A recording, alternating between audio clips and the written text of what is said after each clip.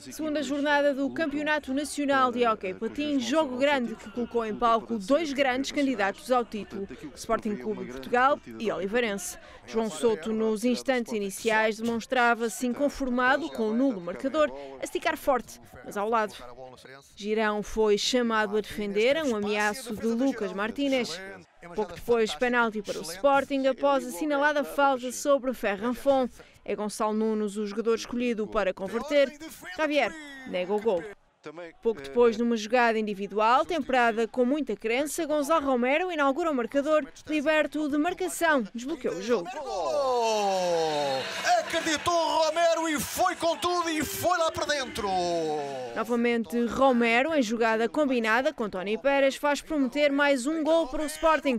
Foi o alvo, Tony Pérez.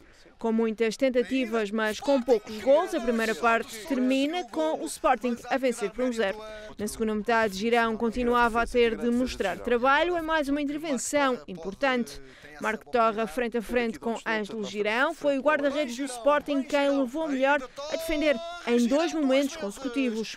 Mas continuaram os lances de bola parada para a Oliveirense. Lucas Martínez, na conversão, faz o primeiro da Oliveirense, igual no marcador. Cerca de 1 minuto e meio depois, falta sobre Gonçalo Romero, livre direto para o Sporting. Tony Pérez não desfaz o empate.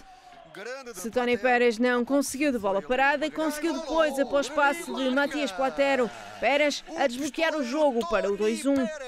Ainda houve tempo para Alexandre Verona proporcionar mais uma oportunidade soberana de perigo para o Sporting, mas a bola a sair por cima. 2-1, apito final no encontro. O Sporting acaba por vencer a Oliveirense. Os Leões voltam agora a entrar em cena no próximo sábado, num sempre escaldante derby com o Benfica, em casa do rival encarnado.